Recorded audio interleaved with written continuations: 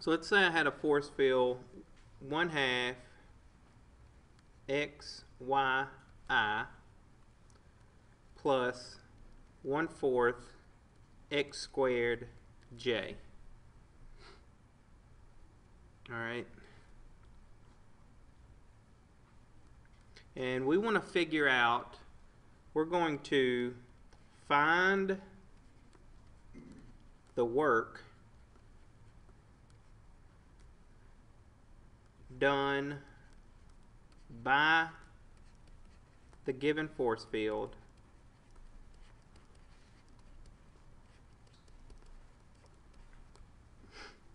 on a particle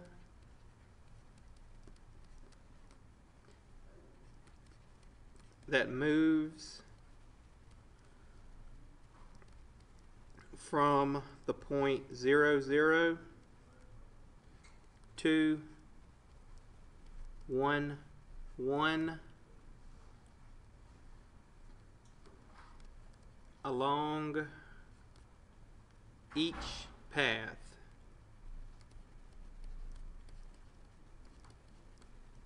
Okay, and here are the different paths that we're going to look at. We're going to look at the path C sub 1 where y equals x, the path C sub 2 where x equals y squared, and the path C sub 3 where y equals x cubed. Okay, and so for each one of these, we have a different graph like to illustrate what we're actually doing. And I'll show you these real quick. So here's the path for the first one here.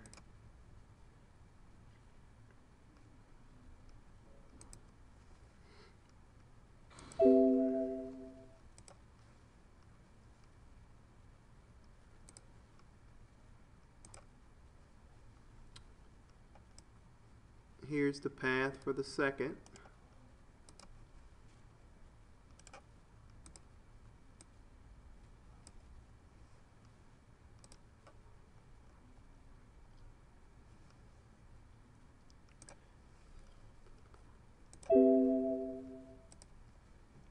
And here's the path for the third one here.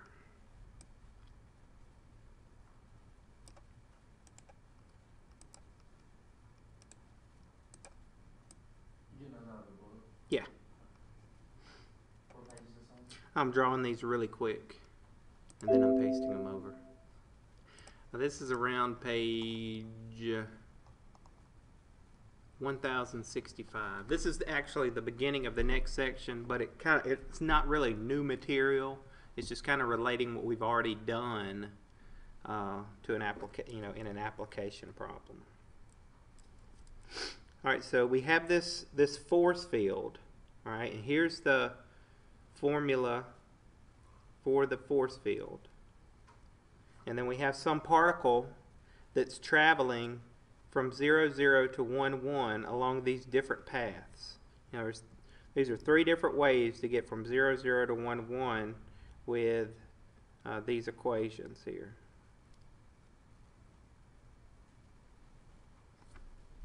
And we're going to figure out the work done by the force field on the particle as it moves from 0, 0 to 1, 1. Okay, so before we can do anything though, note that the force field is conservative, right? And the way that you can tell that F is conservative, if you remember, what's in front of the I, that can be your M, and what's in front of the J is your N.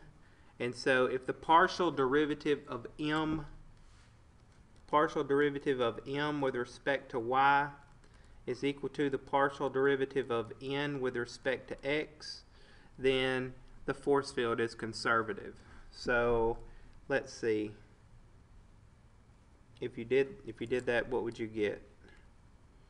Partial derivative of m with respect to y would be 1/2 x, right?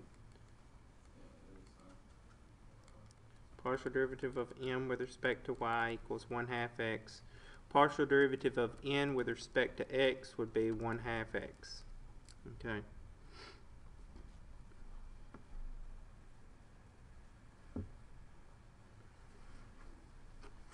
Alright. So, for these different paths, of course, the formula that we use for the path is going to be different. Do you remember the formula for the path? It was something like, let me go back to when we started line integrals.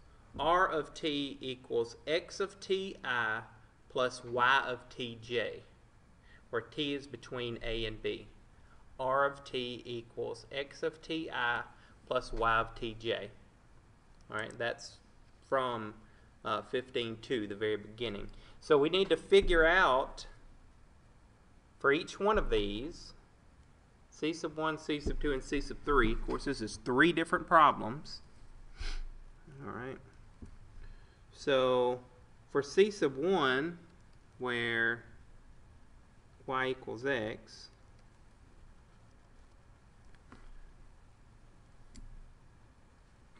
R of t equals, we're going to have something times I plus something times j. And we're going from 0, 0 to 1, 1. So the easiest way to change from 0 to 1 with the equation y equals x is just to let x of t be equal to t. And the same for y. Y of t equal t. So when t equals 0, this would be 0, 0. And when t equals 1, this would be 1, 1. Alright? And x and y are equal. Right? We have to, this equation also has to meet those conditions there, or has to, those have to be equal because of the equation. If this was y equals x squared, then I wouldn't be able to use that because y isn't equal to x squared, but y does equal x here. So we're all good. Okay? So what would, and this is for t greater than or equal to 0, less than or equal to 1. Okay? So what is r prime of t? The reason why we need that is for the formula for work, which you may or may not remember from your physics class. That is one of those optional sections that I believe we did not cover. Let me bring that up really quick in your book so you can kind of get the formula that we're going to use. Let me see if it's in here.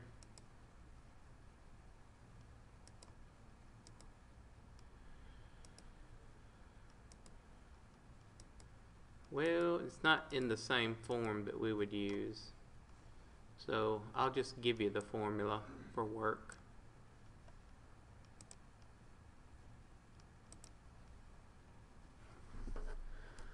Anyway, we need to find the derivative here. So that's going to be what? Just, what's the derivative, not the integral? That's going to be I plus j. And both of those, you know, it's I dt and j dt. So it's I plus j dt.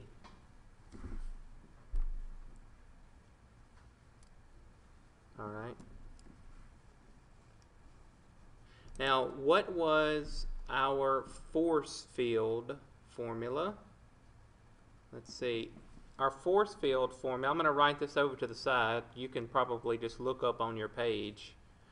Our force field is f of xy equals 1/2 xy plus 1/4 x squared j.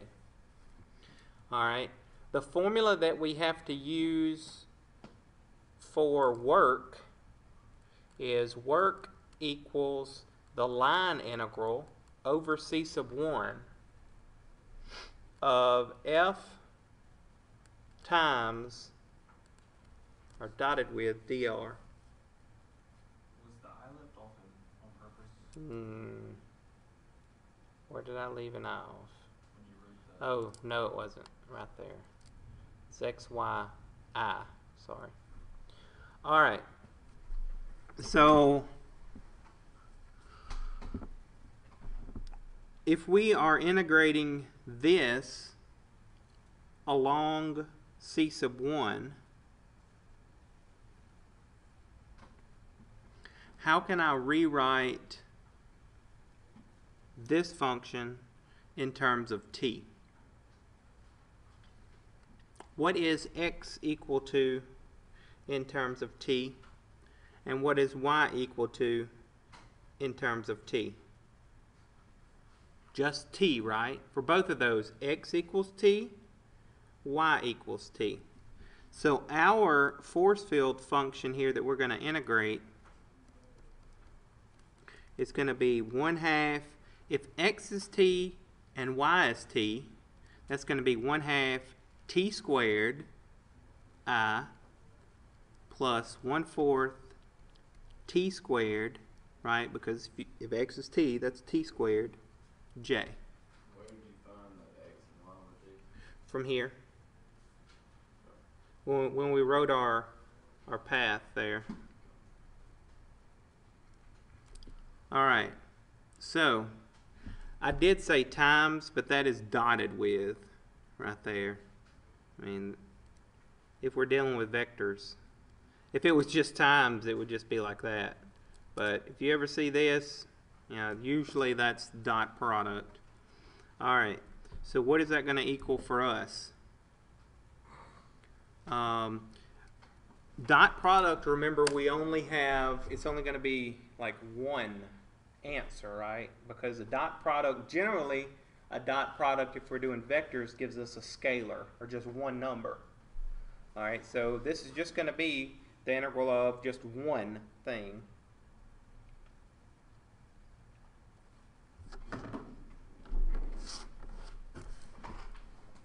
Alright, so we need to take the dot product of, oh, and by the way, what is dr? Dr is r prime, so don't let that confuse you. That's the same thing. The derivative of r, that's r prime of t. So we want to take the dot product. It's going to be 1 times 1/2 t squared. Right, this is going to be the integral of 1, I got the 1 from right here, times 1/2 t squared from there, plus 1 times 1/4 t squared. Alright. Where did you say you got the ones from again? I got the ones from right here because it's f, which is this, dotted with dr. So what is that going to equal? The integral of, what's 1/2 plus 1/4? 3/4 t squared dt. Alright, now this is over c sub 1. What are the boundaries for c sub 1? T equals 0 to 1, right? So that's our integral from 0 to 1.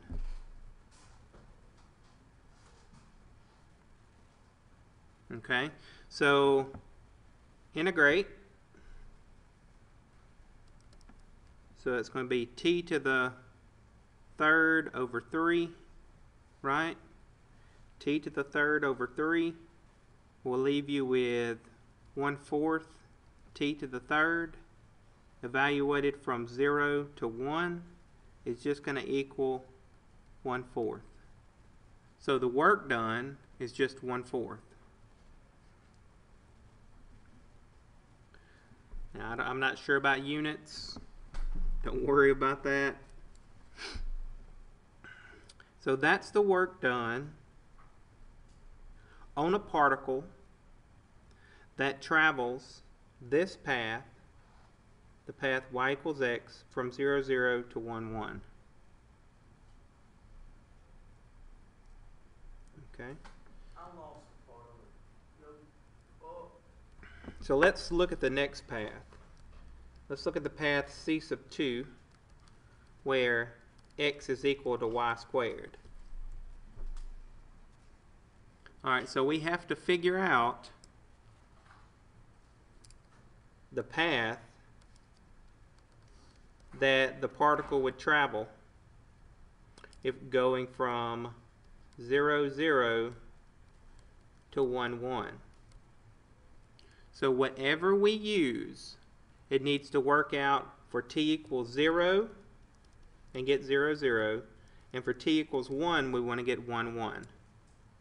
And it's going to be x of t times I plus y of t times j. So I'm pretty sure, think of some property where if you took the square root of 0, you'd get 0, or the square root of 0 squared will give you 0. Well, I just told you what to use, so I don't even know. You know, I said square root. I look at this right here and I think, okay,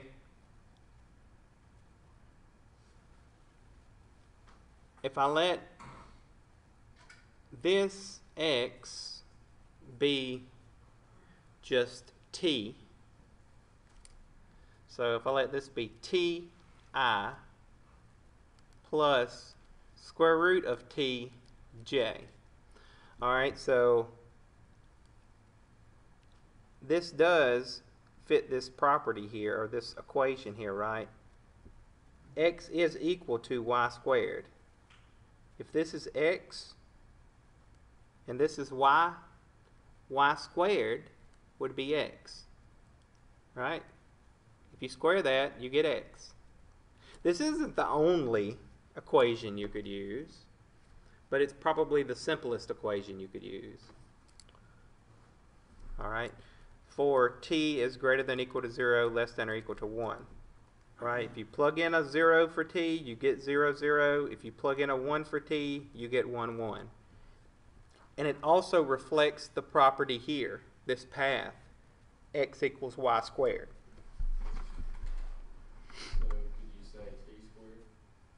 Could you say t squared plus t to the 4th? Maybe. That looks like that would work, but It has to fit the x equals y. yeah, it has to fit the x equals y squared. Just like when we were doing the parametricization. It has to fit that equation. Alright. And so I want to do the same thing. I want to change my f of xy to f of x of t, y of t. So We're staying from 0 to 1 on all three. on all three, we're going from 0 to 1. It's just a different path. Okay. We're taking a different path each time to get there. I got you. Alright, so we're using this same deal here. I'm going to have to figure out that. And I need r prime of t. I'll take the derivative down there in a second.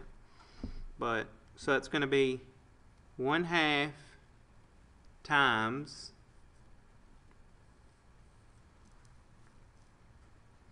alright, so x is t and y is t to the 1/2. So that's going to be t to the 3/2 I plus 1/4. Alright, and then that's going to be t squared j.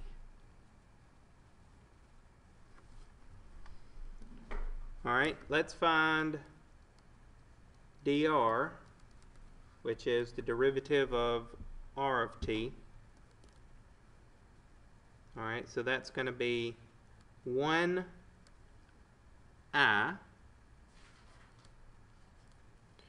and then that's going to be what? 1/2 t to the negative 1/2.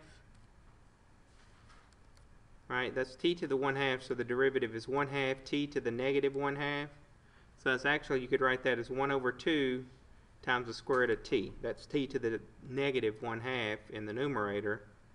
It would be t to the positive 1/2 in the denominator. Okay. And so our work is going to equal the line integral over c sub 2 of our f of x sub t, y of t, dotted with the dot product of that and our dr.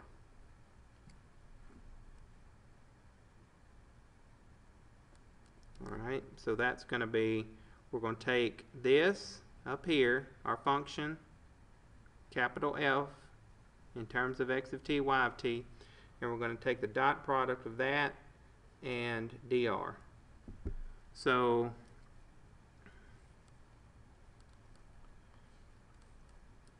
it's going to be this here times 1, so that's 1/2 t to the 3/2 plus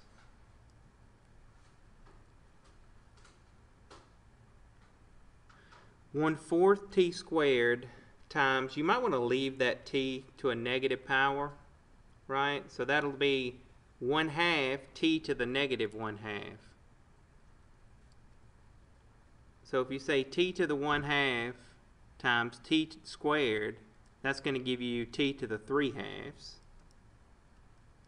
And what about the number part? We have 1/4 times 1/2. It's 1/8.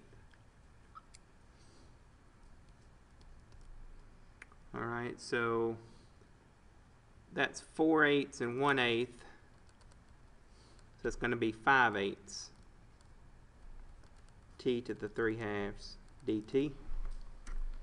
Alright, and our boundaries again are the same. T equals 0 to 1.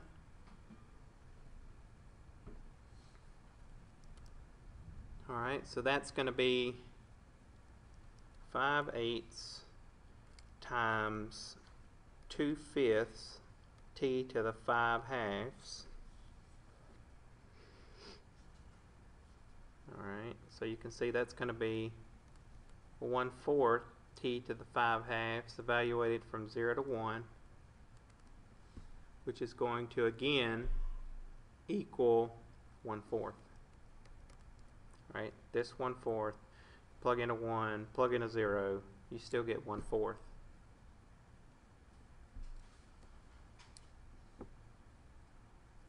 Alright.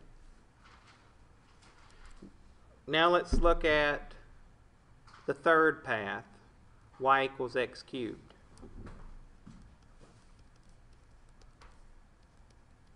Okay, we're going to do the same thing. First, let's find the path. So remember, we're going from 0, 0 to 1, 1, and it needs to fit this formula here.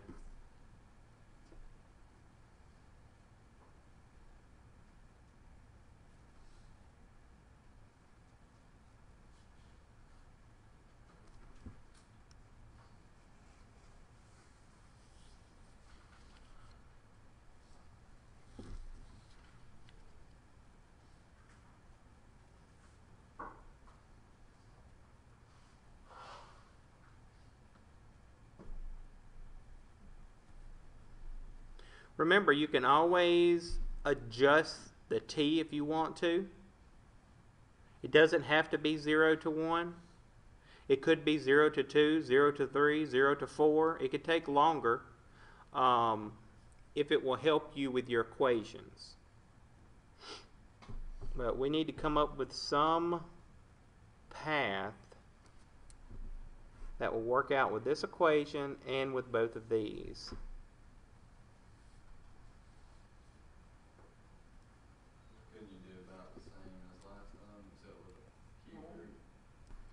So let's try, let's see if this works. Ti plus the cube root of tj. So will y equal x cubed?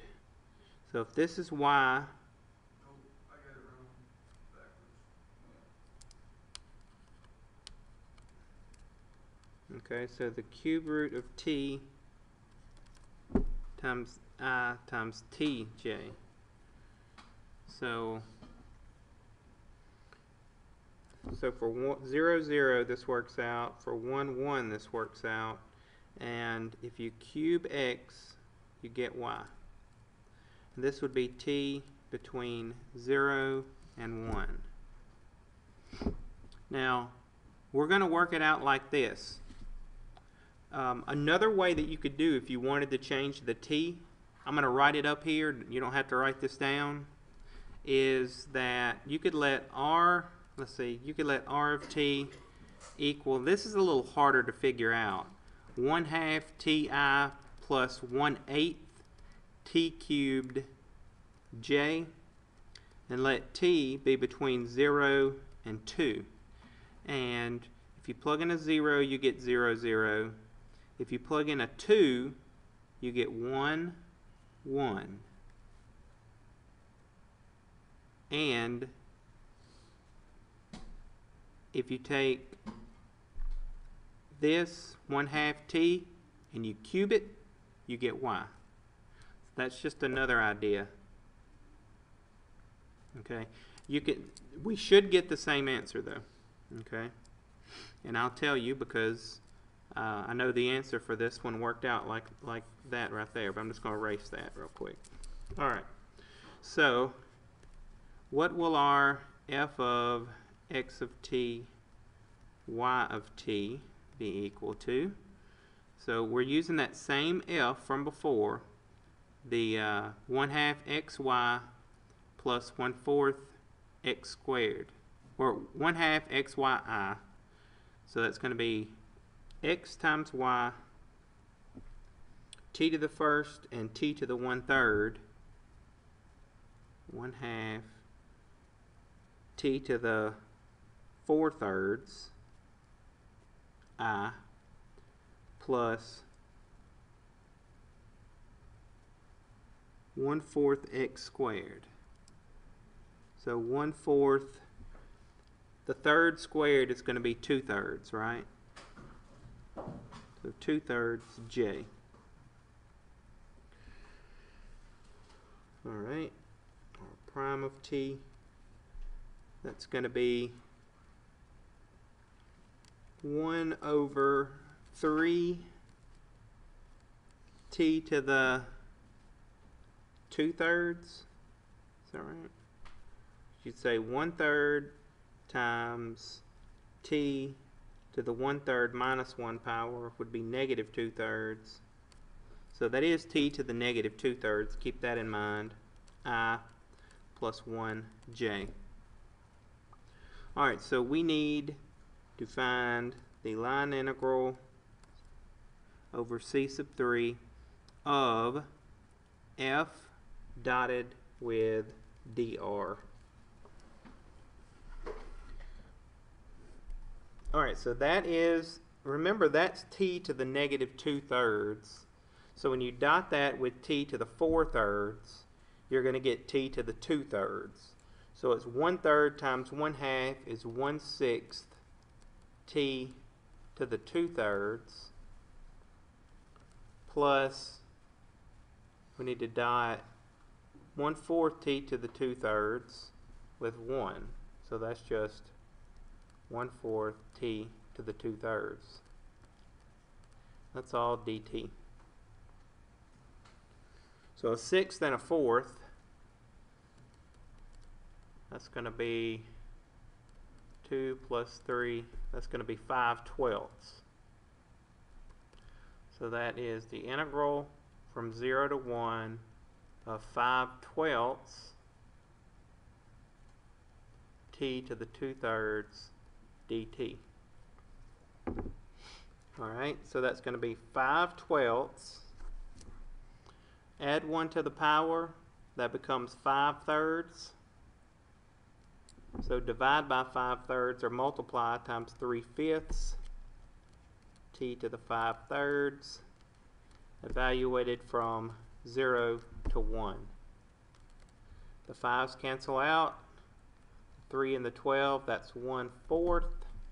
So it's 1/4 times 1 minus 0, so that again equals 1/4. So the work done by the conservative vector field F